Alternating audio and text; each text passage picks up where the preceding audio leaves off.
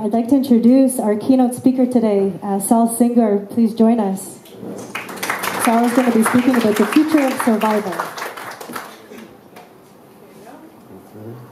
Thank you. So the topic is the future of survival, mind over technology. And what I mean by this is that the most important thing for reinventing big things in our lives is actually not so much technology, because we have the technology to do these things.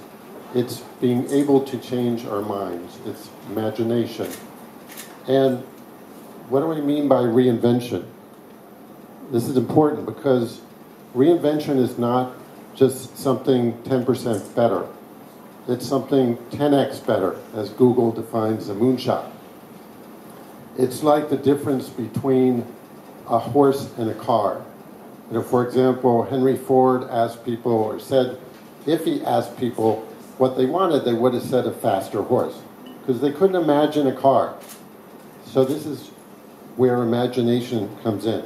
So I'm going to talk about reinventing 3 big things in our lives. Basically using the technology we have now: health, education, and cities. So first, health. What is the problem with health now? What is the paradigm we need to change? Well, it's very simple. Right now, the way health works. But before I go to where health works, I have to say where we are in terms of the problem. And this illustrates the problem, which is what causes us to die. These are the causes of premature death, which is defined in the UK as before 75. And this is all of the causes of premature death, going to road accidents and so on. And as you can see here, the 5 dominant ones are heart, cancer, respiratory, nervous system, digestive disorders. All things that we're not born with, what are called chronic conditions, things that start somewhere at a particular time. And these are responsible for over 80% of what kills us. So this is what we need to deal with if we're going to have a different kind of health. But this is how health works now. We feel bad and we go to the doctor. And what happens? The doctor does lots of checks, and sometimes the news is bad. You know, we have stage 3 or stage 4 cancer. And as you see here, you know, on this timeline, the condition starts at 0 and could go to 100%. Often, when we feel something and go to the doctor, it's pretty late in the day. And so the health system kicks in and tries to walk back this problem. But of course, if you start towards the end of the problem, it's very hard to deal with. And it's not always successful. And it also happens to be very expensive. So what's a better way to do health? I think everybody can agree on this. It's kind of a dream world where we detect things, we start somewhere at the beginning, where the problem is very small, where it's very easy to deal with, and of course, much more successful to deal with, and cheaper. So how can we get to this amazing world of early detection, which is really the essence of the new paradigm of health that's coming and that we can do right now? We're missing 2 things. The first is biomarkers. So right now our biomarker is discomfort, right? So we need a much better biomarker than that. We need a sign that there's something wrong with us. A sign to look for. And we don't really have many biomarkers today, and not good ones. So how do we find these biomarkers? And also we have another problem, which is, let's say we know and we have a good biomarker. How do we know it's there? We're not doing blood tests every week or every month or even every year. So the biomarker doesn't do us much good if we're not looking for it. So we need something else. We need sensors to detect these biomarkers. And that's why I believe that if we get together again, certainly 10 years ago, but 10 years from now, or even 5 years from now, we are all going to be wearing sensors, or we'll have sensors inside our bodies, or we'll use sensors that we don't even need to put on our bodies, sensors like that measure breath, that measure voice, and are able to detect disease. And I'm not just talking about Fitbits and Apple Watches that kind of collect some data and stick it into somewhere that doesn't go anywhere. I'm talking about collecting as much data as we can and pooling it and being able to discover things with it. Now, to understand how this works, it's called big data. And we know it everywhere in our lives. You know, Google is using it to predict what we're going to search and many other things about it. You know, Amazon is doing it to predict what we're going to buy. General Electric is using it to predict when its engines might break and fix that problem before it happens. Same with our cars. Our self-driving cars are going to use data to figure out how to drive. You know, we're using big data in everything except for one place, which is our own bodies. So all we're going to do is apply that technique, which allows us to predict things. The more data we collect, the more we can predict. The more we'll see patterns in that data that end up being a biomarker for a problem. So not only that, the way big data works is, so it's not just biomarkers and sensors. The sensors are going to find the biomarkers. That's the beauty of it. We're going to find what to search for with the things that we're searching with. So this is very exciting, and it's coming, I think, in the near future.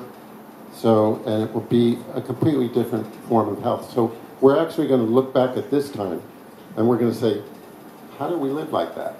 How do we live without any idea what's going on in our bodies? That will seem very strange, just like it seems strange now to have sensors detecting everything in real time. So now I want to talk about reinventing education. And this too, I want to start with the problem. So, you know, let's go back to when we were all farmers. This here is the Sea of Knowledge. I love this drawing. And basically the task of education, it was to give us some piece of the sea of knowledge that would help us for life. And when we were all farmers, we didn't really need much education, just a tiny amount of education, maybe none at all. And we could be great farmers without education. But then the world got more complicated. We were working in factories.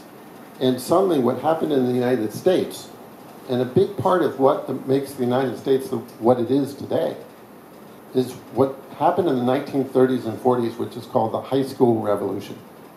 The U.S. was the first country, way before Europe, that basically everybody had to go to high school. And with that kind of education, you know, in the 50s, if you had a high school degree, you know, you could get a pretty good job. You could be in the middle class. That was what you needed. But then the world got more complicated again. And we're in the information age, and, you know, let's say 1990. And so we solved that problem again by doing the same thing. Not changing education, just getting more of it. We suddenly needed university degrees. But if we got that degree, again, we were all set. We could get a great job. We were snapped up. But then, you know, that didn't work either. So that's where we are today. We're at education has basically hit a wall. And why is that? Because education is about knowledge. And like, what else could it be about? Of course it's about knowledge. But we can never, not any longer get a body of knowledge, which by the way is very tiny in the sea of knowledge, but we can't get a certain body of knowledge that's going to take us through the rest of our lives. What we really need is a bunch of things beyond knowledge. And this is what this guy, Andrei Schleicher, who's basically the education minister of Europe, the guy who invented the PISA tests, if you know about those. Here's what he says. He says, the world economy doesn't hire you for what you know, because Google knows everything. So the world economy hires you for what you can do with what you know. And we don't learn how to do things. We don't learn all of these, what they're calling now 21st century skills, or soft skills, or life skills. We don't learn about strategic thinking, or decision making, or communication, or emotional intelligence, curiosity, I hate the word skills because it's curiosity is skill. Skills doesn't capture all these things that we need today. Courage, I noticed in the description of Creative Morning, it talks about bravery. Courage and bravery is part of being creative. All these things are what we need in life. And there's no curriculum for these things. We don't test for these things. So, of course, we're not getting these things in school. So, to sweep in now Startup Nation, a big reason that we are a Startup Nation is this very weird thing about Israel, which is that we serve in the army. And this military service actually has been giving us the things that we weren't getting in school. It's been giving us these 21st century skills. That one of the main things that military service has given us is the idea of a mission and the idea of sacrifice for something larger than yourself. I mean, what is a mission? It's a challenge. It's a problem you need to solve. It's a real job. Also, reality is an important part of this. And if you are able, basically what happens in the military service is they throw lots of challenges at you, and these challenges are generally things that you're not able to do, or you think you're not able to do, that you don't really have the training for, and yet you do them anyway. So you come out of that experience and you think, hey, I did all these things that I thought were impossible. Maybe I could do other things that seem impossible. And that's a startup. And a startup is just a mission. And you break it down into smaller missions to accomplish that startup. And you have to be super determined. You have to be willing to take risks. So this is a big part of why we're Startup Nation. But this is the wrong way to get these skills. We shouldn't be getting them in the Army. And in the rest of the world, you just can't do it that way. So we have actually the secret to reinventing education that we stumbled on by accident. We don't even know that it's the secret. And that secret is to kind of bottle what Israelis are getting, the kind of skills that Israelis are getting in the military, and stick it into education. And I think there are ways to do this, but we have to understand that education must be now about those things that are beyond knowledge. And actually, if we aim to get those things, I think we're going to do a much better job of getting knowledge as well. So now I want to talk about reinventing cities. And this is one of my favorite parts. And I call this sustainable survival, both in the sense of environmental sustainability, because cities are by far the biggest consumers of energy. And if you really want to reduce carbon and so on, you have to do it in cities. You have to have a different kind of city. But I mean also sustainable in the sense of livable.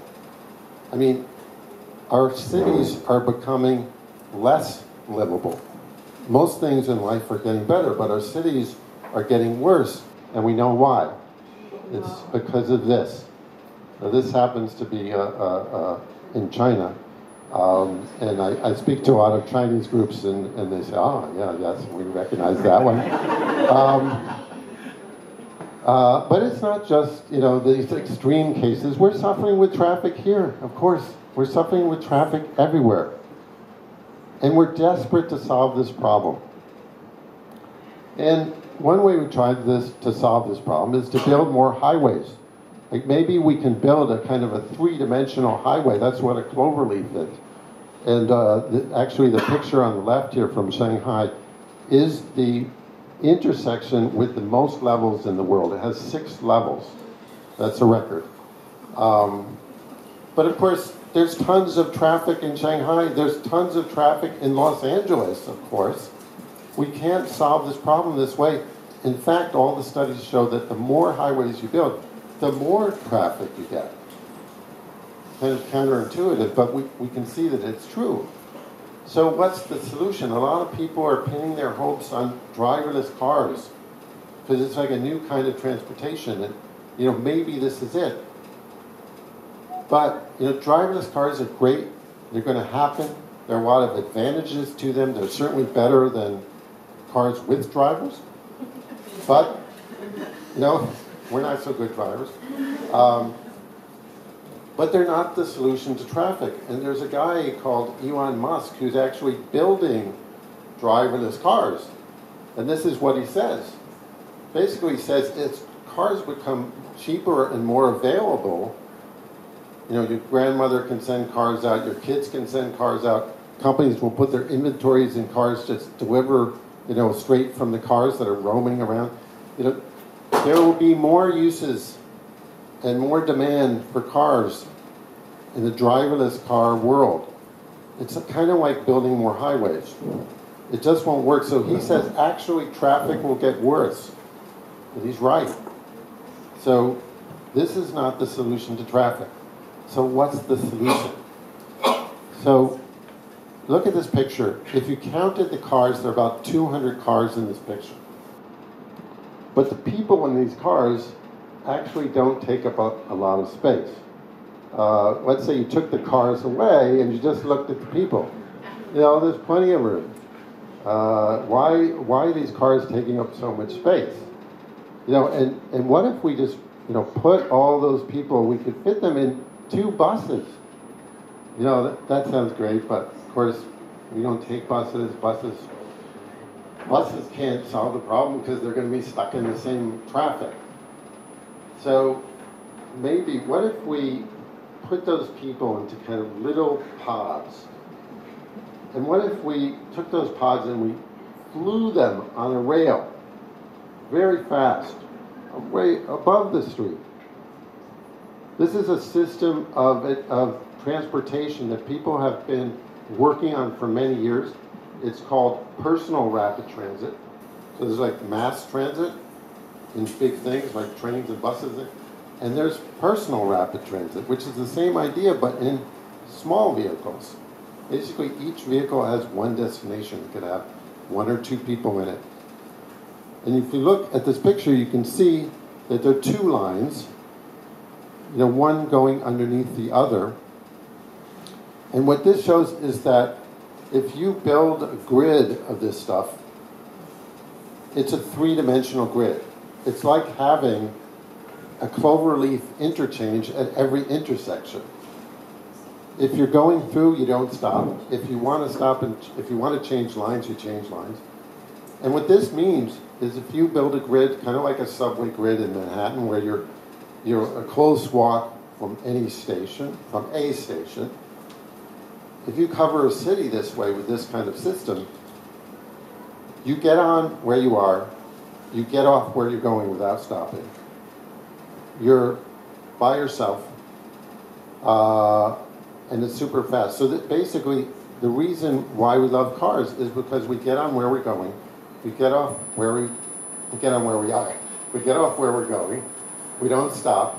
We don't have a schedule. It's on demand. This is why it's so hard to get us out of our cars, because only something that's better can get us out of our cars.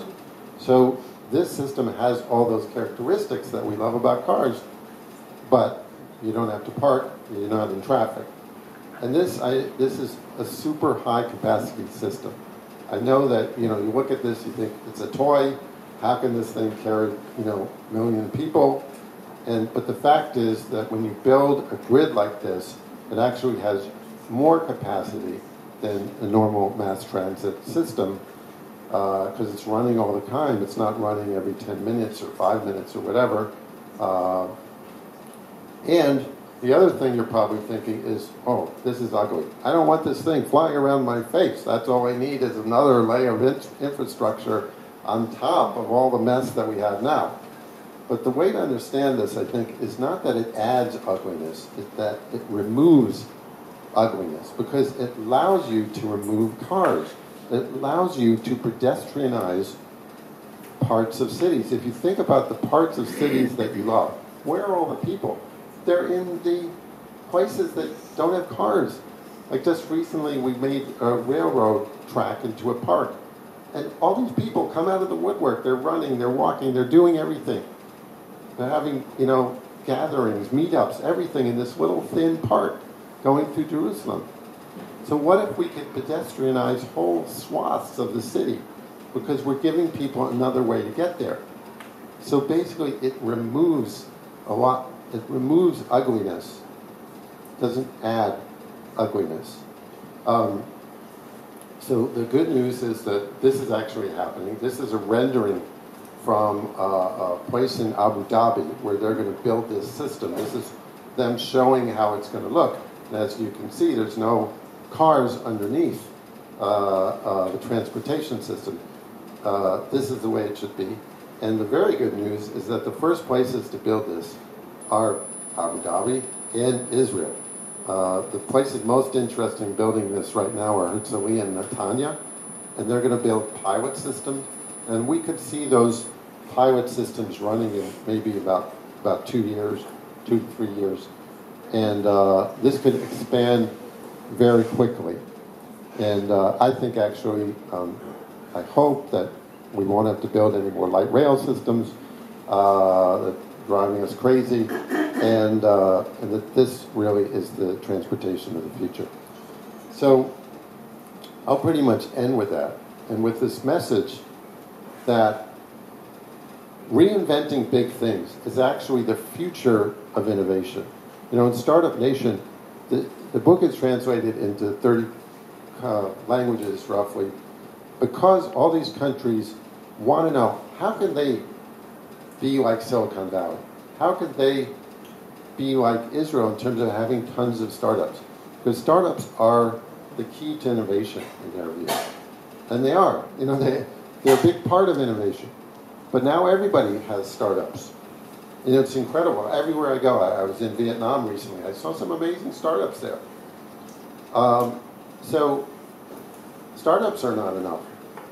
Actually, the countries that are going to be seen as most innovative are the ones that reinvent big things. Because these things are going to happen, but they're not going to happen everywhere at once.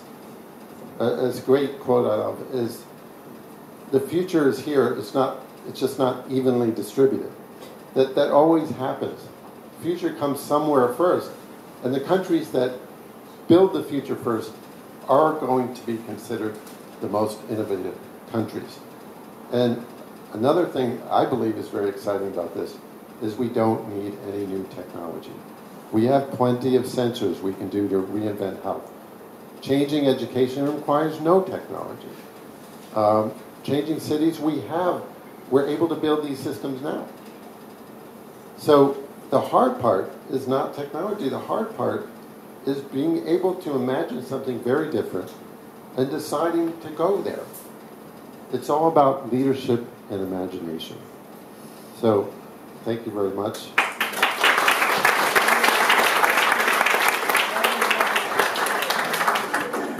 Thank you so much, Saul. We have time for questions. Does anybody have any questions? Yes. Hi, my name is Raquel. I work in education, and I was just interested in hearing a little more detail about an example that you proposed to change pedagogy to reflect the gains that the Army makes that you think can be moved up in time. So there's so many really interesting experiments going on. One that I'm most excited about is a woman, a professor from MIT. Her name is Christine Ortiz, has gone on leave from MIT to build a new kind of university. It's a project-based university that will have no subjects, no lectures, no real line drawn between graduate and undergraduate, no departments.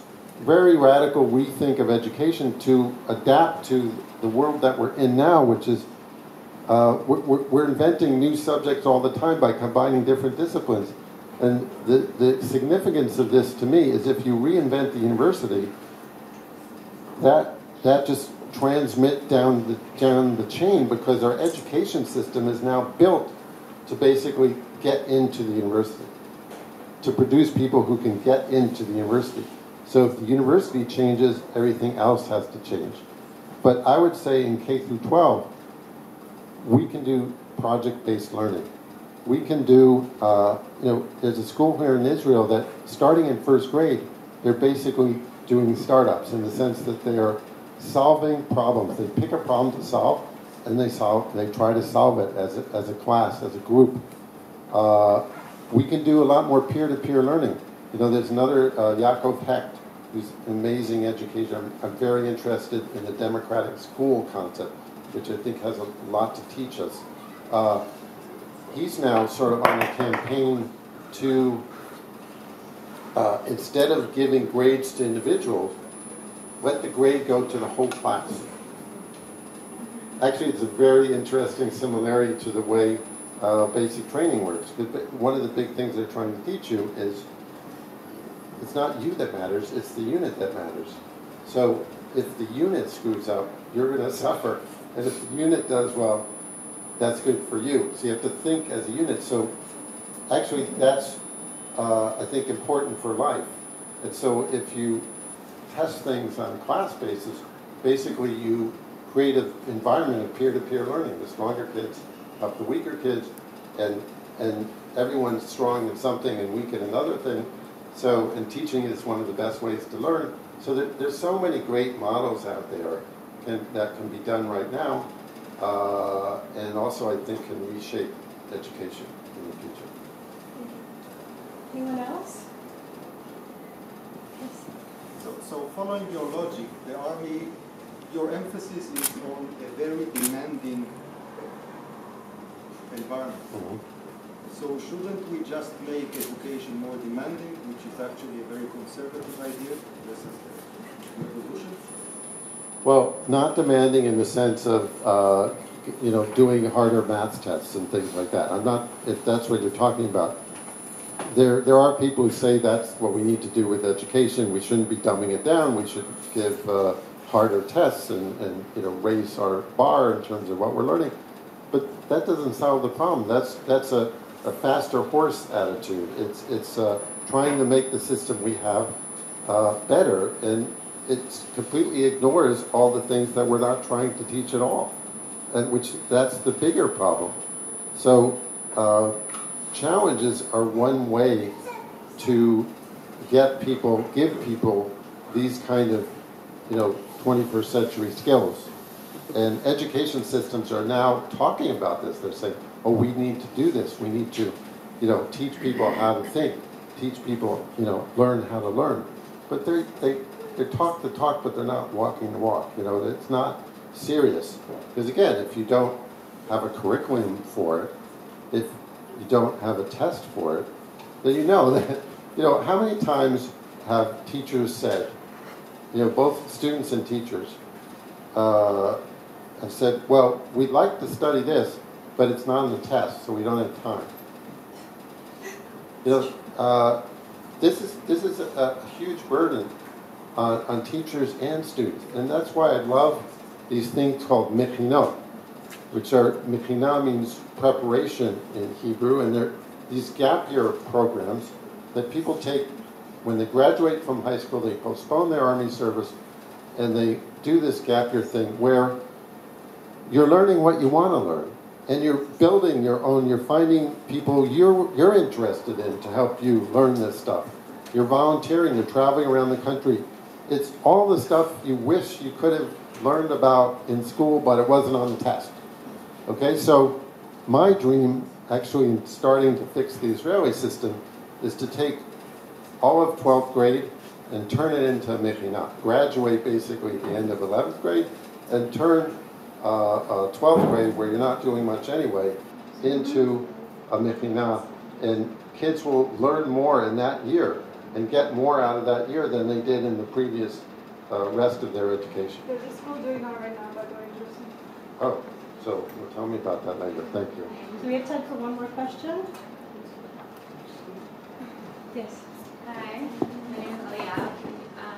About 8 years ago, I think around the time when Startup Nation came out, I heard you give a panel in Tel Aviv, actually, at the universities of Falcon and Waterbury and Shemay. I love the book. What is next for you? Well, actually, what you're seeing here has been developed with a lot of thinking towards the next book.